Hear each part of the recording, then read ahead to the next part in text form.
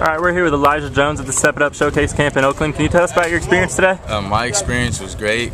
I've seen a lot of improvement from the first camp I went to a couple of months ago, and I've seen that I've grown. My skills have upped in the game to compete with other players. What are some things that separate you from other players on Friday nights? My hard work, my heart, and my go get it.